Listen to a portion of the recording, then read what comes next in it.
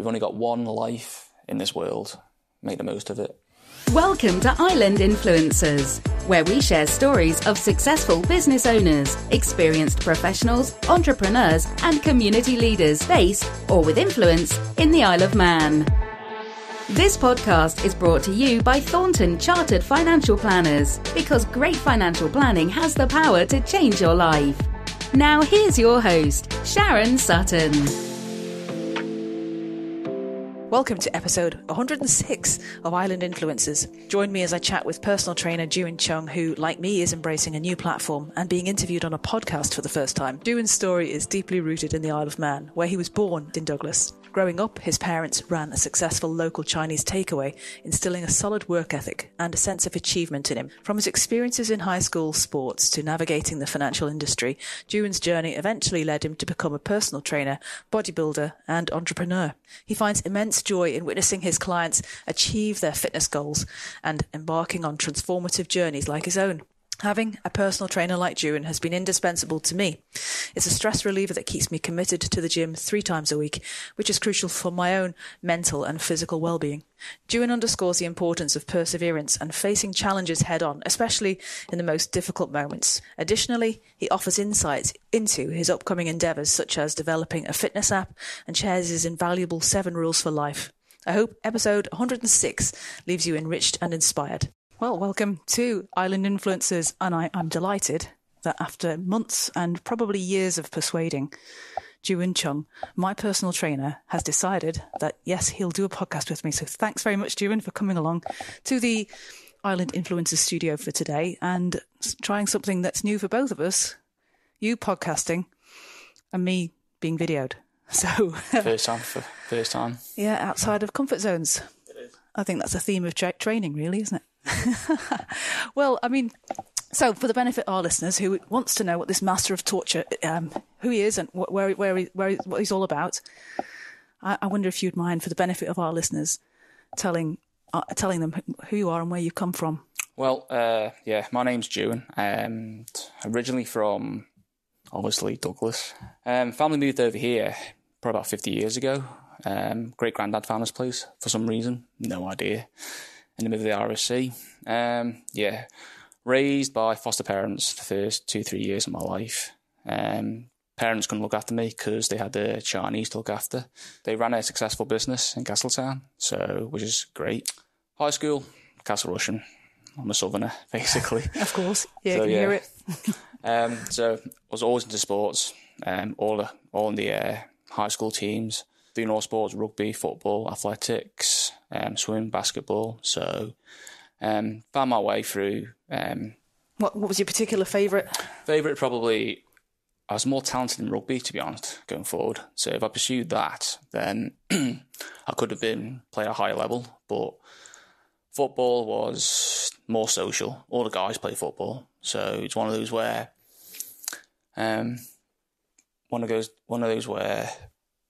it's more of a social thing than anything else. I was less talented, but I enjoyed it.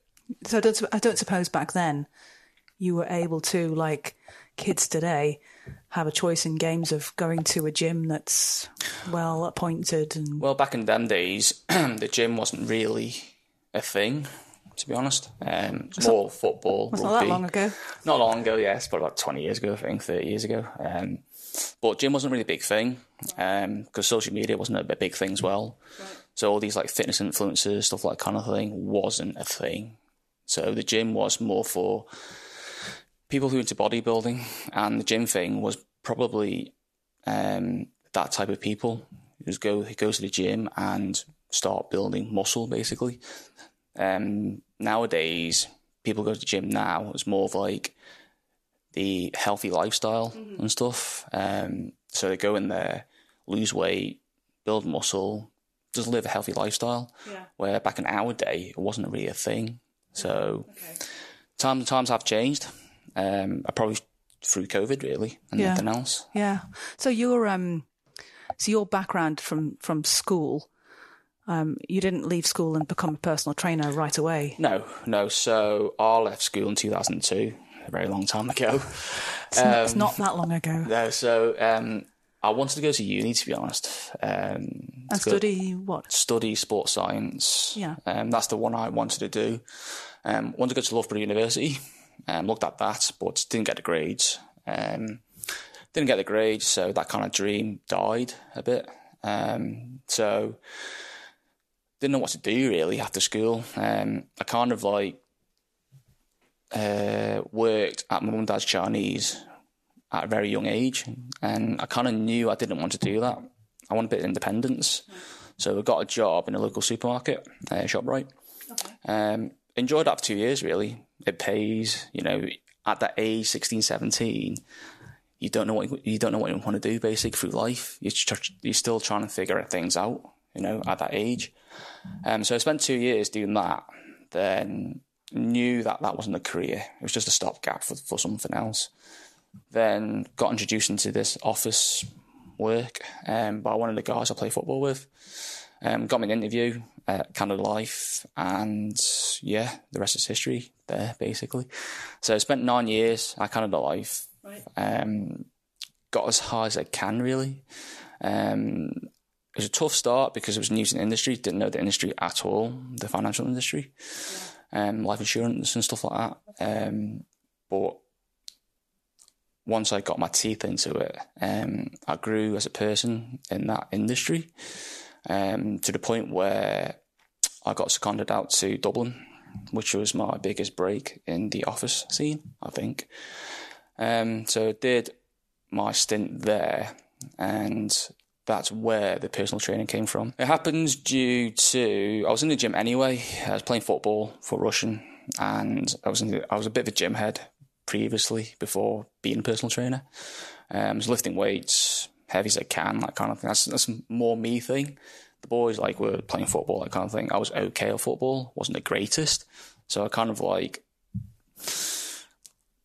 moved away from football a little bit and started training, all through due to trying to look better as a person, lads' holidays to Ibiza, stuff like that kind of thing. So you want to get, in shape for that. So I kind of got lifting, and I started at Nautilus and a Cherry Orchard as well. So Nautilus was the biggest breakthrough for me because there's more equipment, more weights and stuff.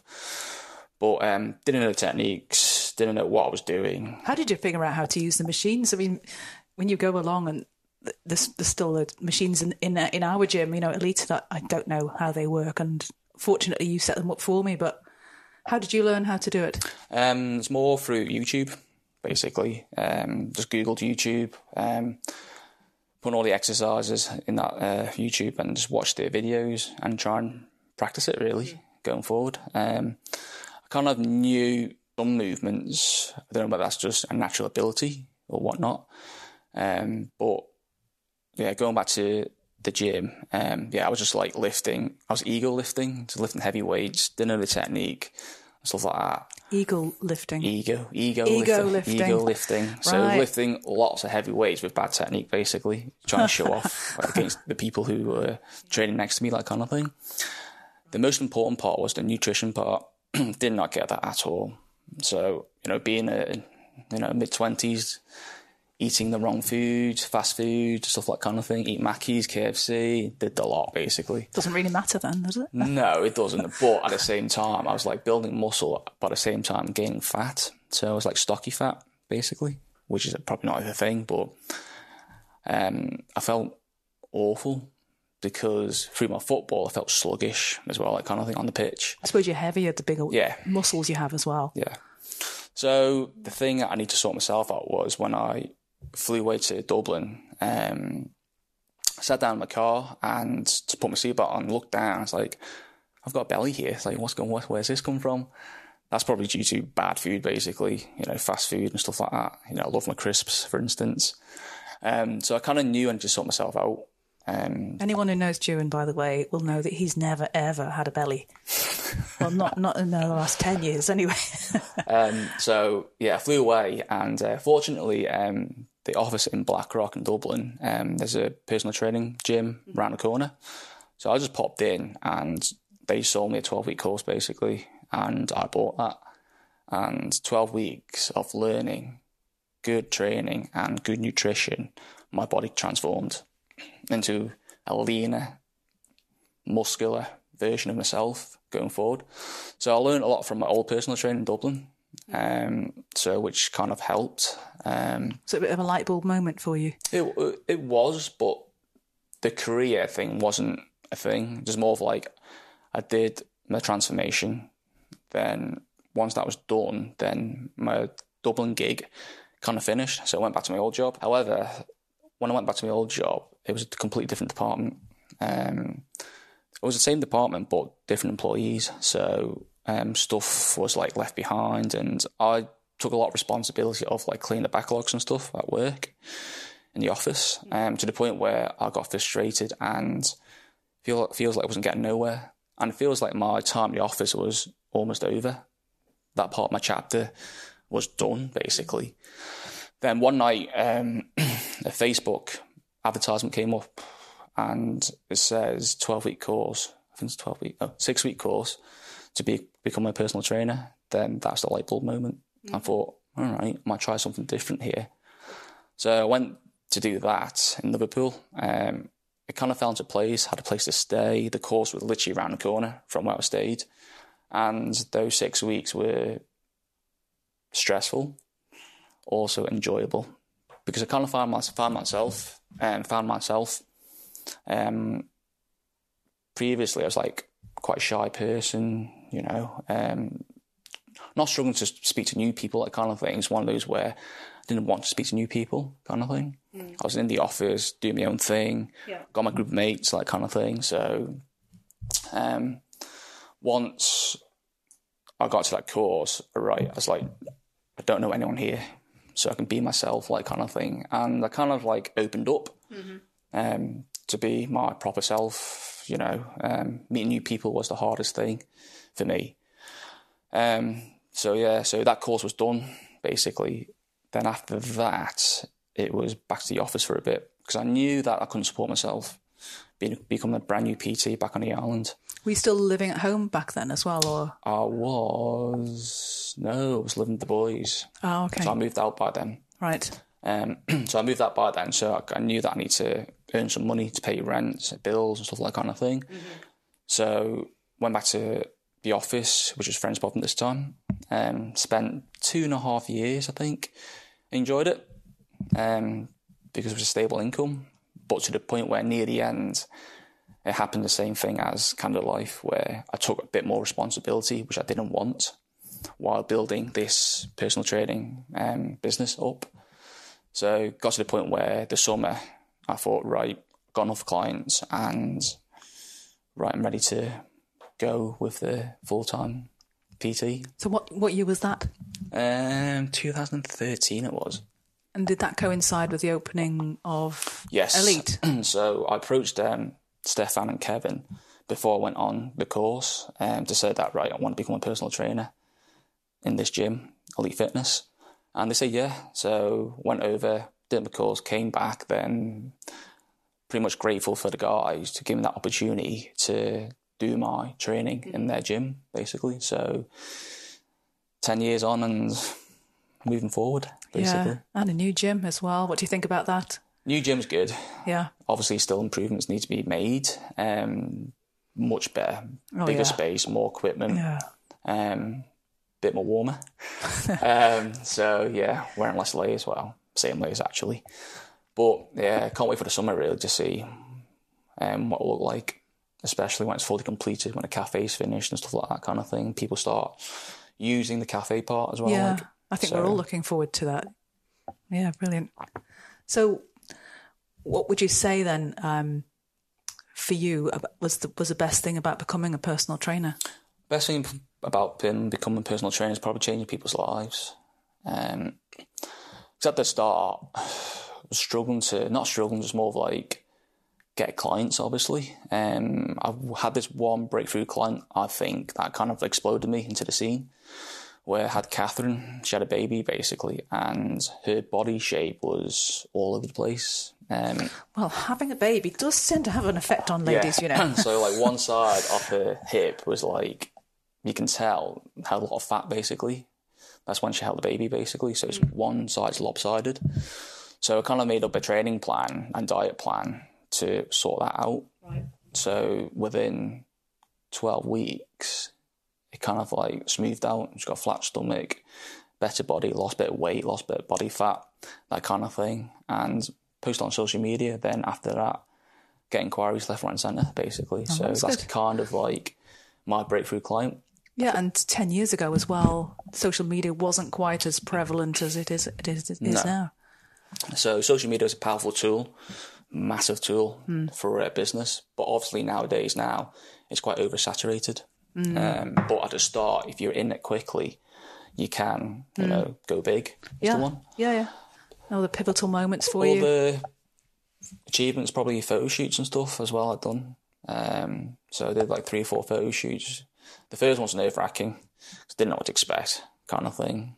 Kind of got a plan together. We stuck to the plan, and the outcome was pleasing. Was the one, and was good. The latest one was particularly pleasing, wasn't it? When you won a world title, or you just very modest and hiding that under a bushel, really. From personal achievements, stepping on stage for the first time was daunting. We'll share some photographs. Honestly, viewers, we will share photographs of this on. It was very daunting. Asked me 5 years ago, 6 years ago. I said no chance I would be doing that. Did a photo shoot 8 years ago, I think. My first one, and that was daunting as well. I learned a lot from that going forward. But obviously, the next step from a photo shoot is stepping on stage. Now, that project was tough. It was 7 months of literally hard prep, that was. You got to be dedicated to that and sacrifice as well. I watched the Arnold Schwarzenegger documentary on, I think, is it Amazon Prime it was on? And Netflix it is. Was it Netflix? Yeah, it's Netflix. So, but saw the hard work he put in, but it's fair to say that he, like most of the other top competitors in that particular sphere, took drugs. Mm-hmm. Now, I know that you don't approve of that sort of thing, and you went completely clean. Mm-hmm. I don't disapprove it, It's one of those where the bodybuilding scene, yes, in order to compete at the highest level, you have to be on some sort of PED, which is performance-enhancing drug, steroids, basically, or gear, as most people call it. Yeah. So I'm not against it. I'm not for it. But I'm against it when people use it that don't step on stage. If they use it purely for vanity reasons, then that's just stupid, because you don't know what that steroid's doing to your body. Yeah. Yes, you make gains, you make look good.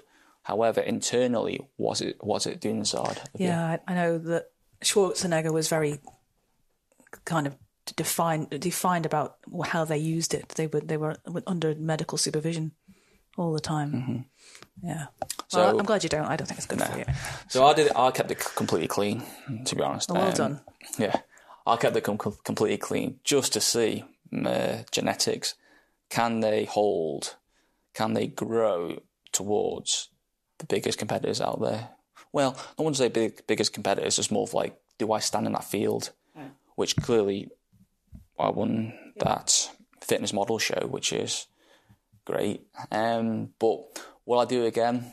That's another question. Would you do it again? Don't know, because I've got a taste for it. However, can I survive another year's prep? That's a sacrifice itself. Yeah, I could see the training you were having to put in. What was it like? You were having to walk 16,000 steps. 16,000 steps plus Stairmaster. Yeah, do fasted cardio, like 45. Near the end, it was like 45 minutes fasted cardio, 16,000 steps, 6 litres of water.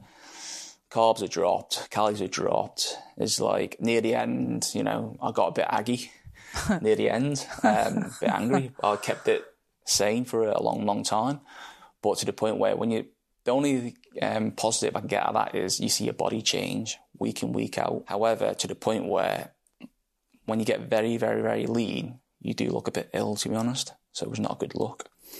I'll probably say 3-4 days before the show, I was the leanest ever. Probably got 4, 5, 6% body fat, maybe. Oh my goodness, that's like Tour de France rider kind of. Yeah, I was very, very lean. Yeah. But obviously, come to the show, then you carb up, then you blow up. Then basically, then you look better. Right.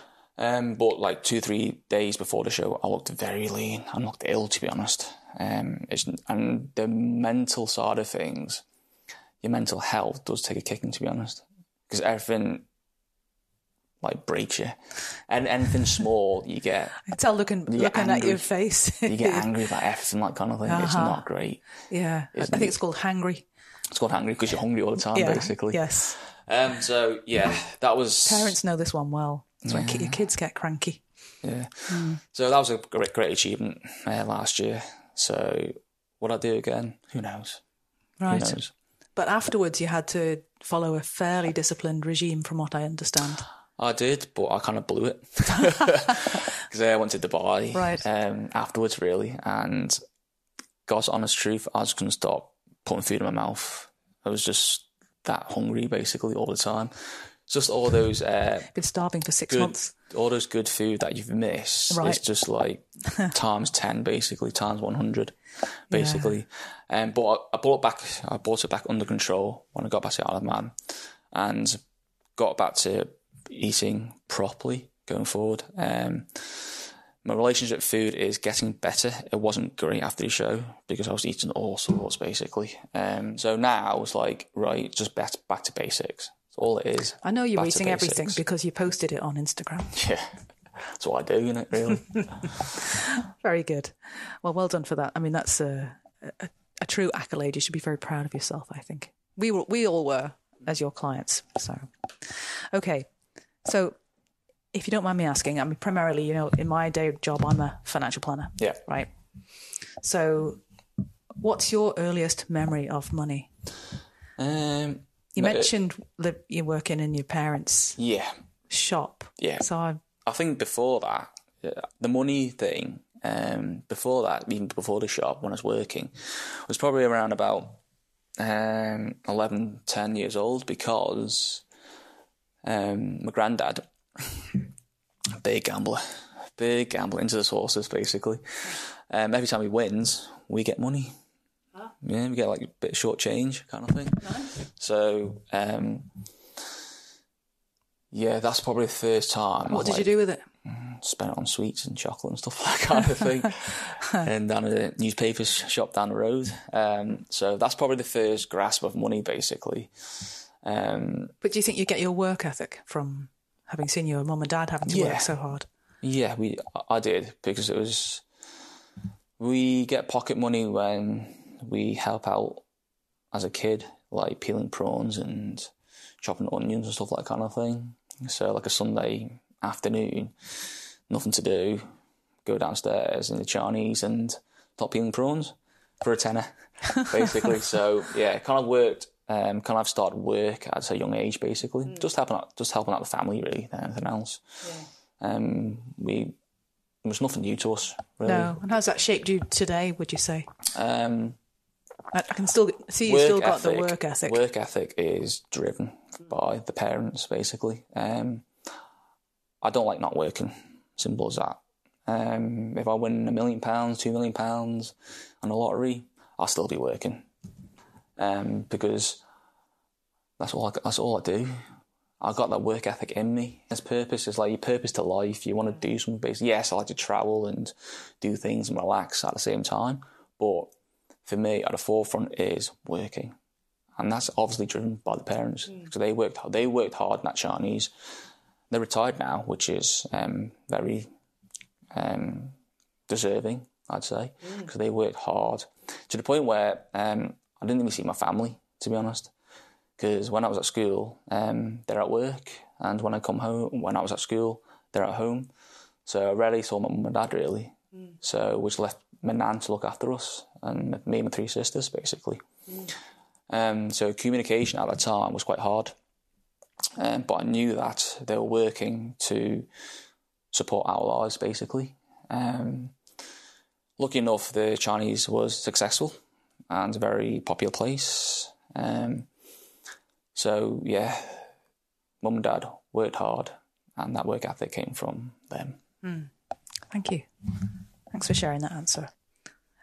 So of all the things you've done so far, what's given you the most fulfillment, would you say? I guess the sense of achievement was winning it was, the competition. But I think my sense of achievement will be becoming a PT in the first place. Because if I stayed in the office, God knows where I'll be, to be honest. If I stayed in the office, it's not a dead-end job, really. It's more of like, I'm going nowhere for my life. In order to me to succeed in the office will be like the next promotion, the next promotion, the next promotion. So obviously to the point where I just couldn't get any higher in the office. Could have moved, but I just didn't. So with the PT stuff, being self-employed, being an entrepreneur, as they say, that's given me freedom of time, basically. Freedom of time, have my own hours, can take my time off whenever I want, basically, without anyone telling me what to do, basically. Passing that course was probably my biggest sense of achievement. And also discovering myself as well, meeting all these new clients. I never dreamed of meeting all these new clients, so even talking to people, these new clients. The biggest achievement, apart from the photo shoots, the stepping on stage, my first girl client, with the baby stuff. Actually, it was this girl I had when she was 14. She came to me with back issues. So I got to know her, basically. But throughout time, I remember one day she came to me, about 3-4 years later. She failed at school. Not failed, just more of like she didn't get the grades at school that she wanted. And she was lost in life, basically. So I kind of like guided her through life. I'm not being a life coach like Conley, but it sounds like I'm a life coach. But I kind of guided her through adulthood, to be honest, to the point where she's graduated and becomes a nurse at the moment. So that's like my job done then. Yeah. So I've kind of guided the 14-year-old girl to I think she's 21 now, or 22, to a fully fledged adult with a proper job now, that kind of thing. So in that time scale, I kind of like pushed her on through life. So that's probably my biggest sense of achievement, and she probably know who she is, basically. Yeah, that's probably my biggest achievement, basically. Oh, that's good. Well, changing people's lives. That's the biggest one. Doesn't get any better than that, does it? So the PT stuff, yes, is great, as in like body changing, stuff like that kind of thing, lose weight, gain fat and stuff like that. But the biggest one is more of like confidence in life, where you're going with life, like kind of thing. You got someone to talk to in the gym. Yeah. So that hour is between me and that person. Yeah, what's said in the gym stays in the gym. So it's one of those where it's not just personal training, it's everything else with it. Yeah. I've trained married couples, divorced couples, girl problems, boy problems, breakups and stuff like that kind of thing. So it's just, I've had it all. And I'm ready to give more out for the next 10 years or more, maybe. It's great. Thanks for sharing that. And saying you are an entrepreneur and a business owner, what's your number one tip for anybody who's aspiring in that direction? And never give up. Never give up your dreams. I almost gave up through COVID. COVID was a tough time. You were brilliant in COVID. I was, but at the same time, it's just my mental health took a right kicking. Okay, but as your client, those videos that you did, they kept our sanity. So for the benefit of the listeners, I'll tell you what Juan did. He recorded personal training videos of him in his backyard doing exercises and did personalised programs for everyone. So we had a session to coincide when we would have had our session, which I then got my son to do. And that got him into fitness. I mean, that changed his life fundamentally. And it kept us sane. It was brilliant. So big pat on the back to you for that. I'm sorry about your mental health, but... that was a stressful time. That was like, I thought my business was over. I'm not going to lie. I thought my business was over. COVID, we didn't know what was, what not, that kind of thing. So I remember shutting the gym. I think we were the last people in there. Yeah. So, I thought my business was over. I was about to give up, to be honest, thinking about it. But I kind of knew, I had to settle down. And one Sunday, got a notepad out and just written down, right, what's plan B, what's plan C, what's plan D, basically. So plan B obviously was those videos. So I kind of moved on to so-called online coaching, which is a big thing now, big thing now. So I did a bit of online coaching for you guys, basically with all those videos, which kind of kept my business running. Then, the moment you give up, then the moment you've lost your dream, you've lost your goals, that kind of thing. So you took your own advice, definitely. Yeah. So never give up about anything. You want to fight for something, you go and get it, basically. That's good. So, if you're losing your job or, having a stressful time at home, that kind of thing, just never give up, basically. One of those where you can throw out many words, that kind of thing. If you give up, then what's the point of living? We've only got one life in this world. Make the most of it, basically. You're so right. So what do you do to relax when you're not relaxing? Working. Gymming. Training. That's all I know for now at the moment. But training for me is the biggest one. Obviously, get my music on, zone out, and just literally spend an hour or two by myself and just work hard, basically, in that. Yeah, and you do. I know it doesn't sound relaxing, but it is relaxing for me. But there are other parts of me now, like exploring, like, for instance, meditation. I'm going to try and look into that going forward. Also, recovery tub as well. The boys got a recovery tub for Christmas, and we're going to use it. The boys have been using it. I've used it once. So for the benefit of our listeners who don't know what a recovery tub is, what's a recovery tub? It's a tub with ice in it, basically. And water. And it's cut and water. So you jump in that for like 3-4 minutes. It's like a Wim Hof method. You jump into cold water, try and control your breathing, and that'll apparently improve your mental health. And there's other health benefits to it as well. I'm still not convinced. But no. Cold water, basically. Yeah, cold water, no. So that is probably the other one I'm looking into and try and relax. The other one is I'm trying to read again. That's the one. Last time I read was lockdown, actually. I read Matthew McConaughey's book called Green Lights. Very good book. It's just I took a few bits from that, and that actually kept my sanity as well. Like reading that book through COVID as well, all his troubles and positive stuff, that kind of thing. Good. So yeah, back into reading. So what do you think are the best things about living in the Isle of Man? Probably I can call it home. If I move elsewhere, Dubai, Hong Kong, wherever it is, that kind of thing, I can always pinpoint that, right, where's my home? It's always going to be Isle of Man. Nothing beats the Isle of Man than the summer. The island shines bright when the sun's out, especially in the summer, down Port Aaron Beach, going down there with the boys, a few drinks maybe, and watching the sunset, that kind of thing. Nothing beats it. The island has got its beauty spots going forward. But other than that, it's just a peaceful place to live. As I can call it. Yeah, mostly. It is peaceful. So what would you say the main challenges are that the Isle of Man faces? This island needs modernising. Simple as that. We've had this chat. We have had this chat. We've had this chat. It just needs modernising.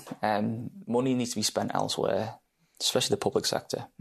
That needs funding big time. Yeah. The NHS, the lot. Oh, yes. Yeah, that needs improving. The other one is obviously modernising listed buildings.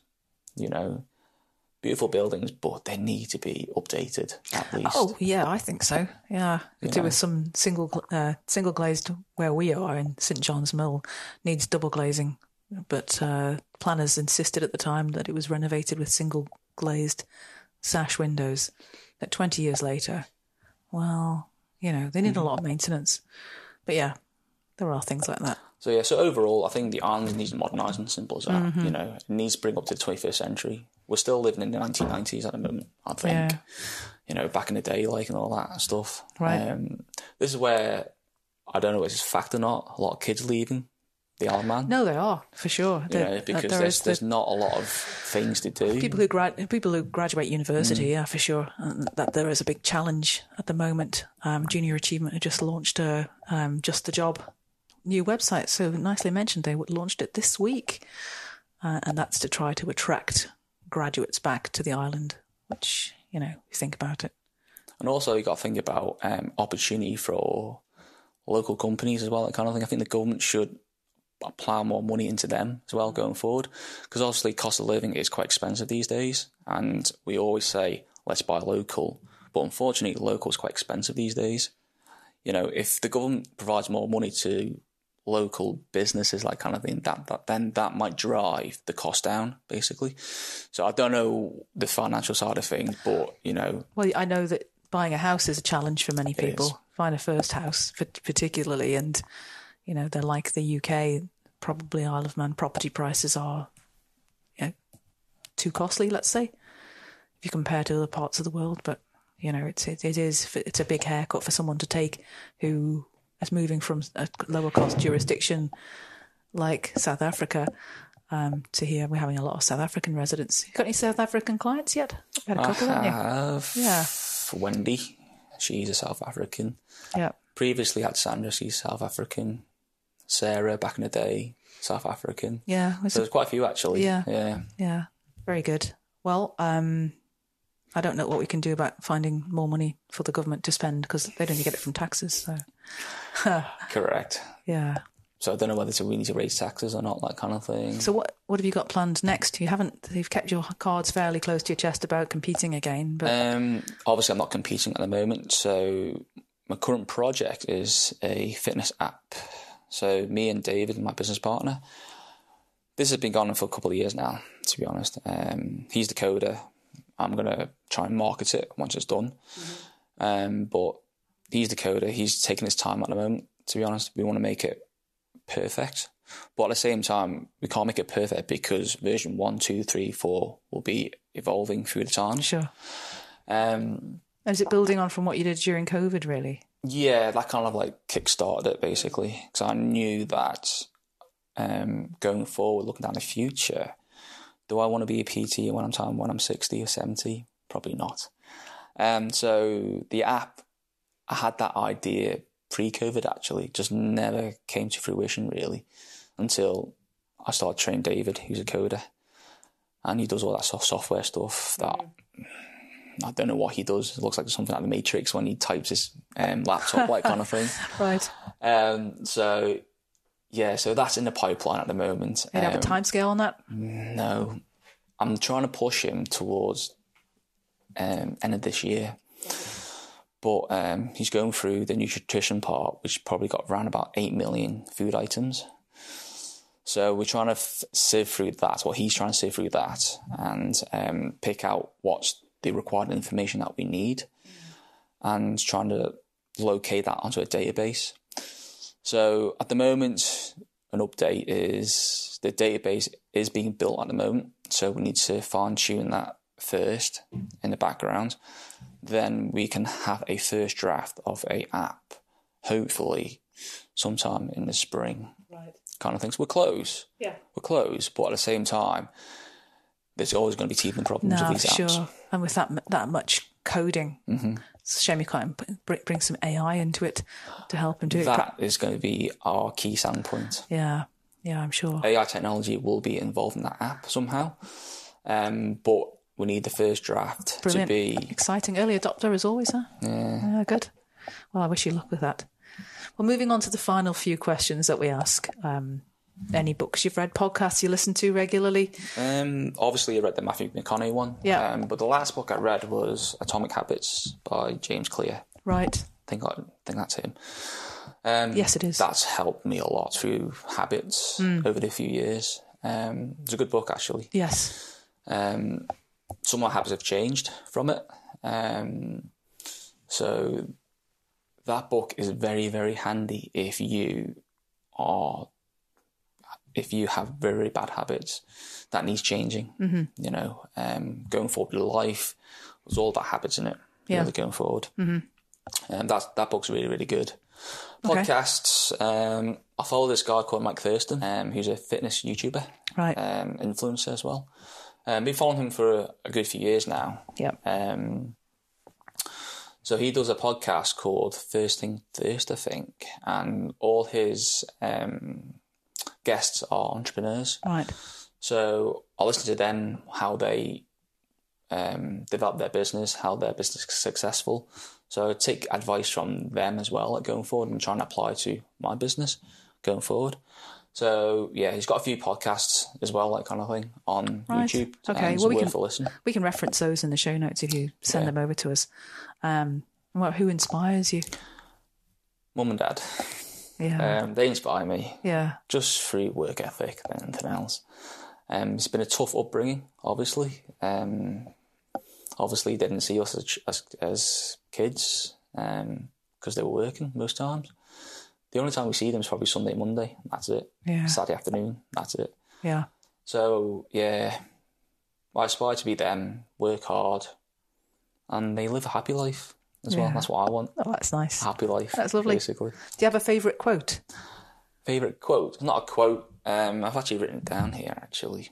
It's more like 7 rules to life. So I put this on social media a few weeks ago, actually. So the first one is let it go. So if it doesn't bother you, that kind of thing, just let it go. Number 2 is ignore them. So the reason why I ignore them is basically when I did my PT course, I heard rumours that people had doubts of me doing this in the first place. Because I wasn't like the extrovert like kind of thing, you know, getting people to do my stuff like kind of thing.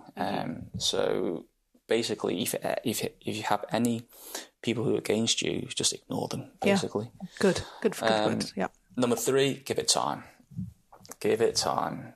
You're not going to have all the answers in one day, basically. So just give it time. Number 4, don't compare.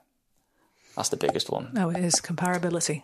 Yeah. Don't compare to other people. You know, people might have their different stages of their lives, like going forward. Social media is the biggest killer for kids these days.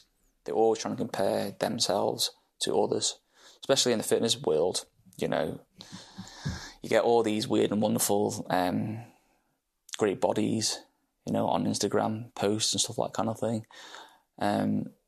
Some of their bodies are quite unachievable. Plus, also, it's one of those, firsthand, I was in great shape in that show. 2-3 days later, I was back to normal, basically. So I doubt that, but okay. Yeah. So don't compare with other people. The other one is number 5, stay calm. Got to stay calm. The moment you're stressed, the moment you get angry, that kind of thing, then the whole world will break loose, basically. You just got to stay calm. Number 6, it's on you. It's on you. Everything's always on you, basically. You determine the outcome of your life. And the last one, number 7, smile. That's great. I love all that. Just smile, basically. Yeah. Smile through the good times, bad times, sad times. Smile makes everything easier and happy. Remember, Juan, smile. Smile. Yeah, I'm trying to smile at the moment, like, great.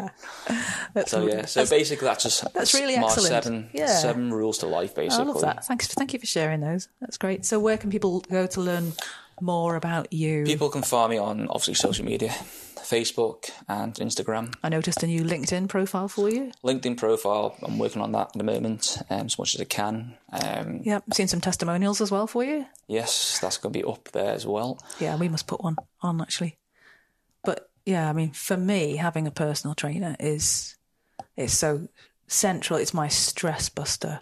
You make me show up at the gym 3 times a week, tell me to do something I don't want to do, and then I have to do it 3 times whilst you count to 10. And I pay you. It's amazing. No, thank you very much, Juan. No worries, welcome. Also, you can find me on Elite Fitness's page. Yes. So if you guys need any help in training, losing weight, doing a photo shoot, or just general confidence, that's the main thing. Because my demographic of clients has completely changed now. You know, all these kids, you know, they're all more online training, which is great. It's more affordable for them. More affordable for them. Yeah. But for like the 40 plus. That's probably my demographic now. Oh, thank you. So that's more my demographic now. So it's one of those where they're probably still new to the gym, new to the industry, that kind of thing. Also, they need to look after their health as well. It's easily just to carry on life, sit at home, making tea, go to work, go to bed. It's easy to do nothing, isn't kind it? of thing, do absolutely nothing. So, also training for the elderly is great for your bone structure and stuff like that kind of thing. It's good for your health, good for your heart. So, yeah. And your smile. And you smile afterwards. Great. Thank you so much, Juan. I've really enjoyed the podcast today, recording with you. So thank you. Thank you.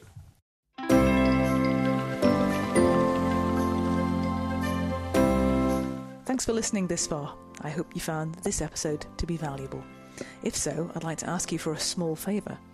Would you please go to Apple Podcasts and leave a 5-star review, because that's one of the best ways for others to find the series, and please send a link to the podcast to 3 friends or colleagues who know they'll find it helpful. That way we can spread the word about how great a place the Isle of Man is to live and work, and help spread some positivity. Thanks again for tuning in and being part of our great community. I'll see you next time. Island Influencers is a fortnightly podcast. Make sure you don't miss the next episode by clicking the follow button on your podcast platform. A big thanks to the producer Catherine Watts from Social Cues and editor Martin Bamford at Bear Content, and thank you for listening.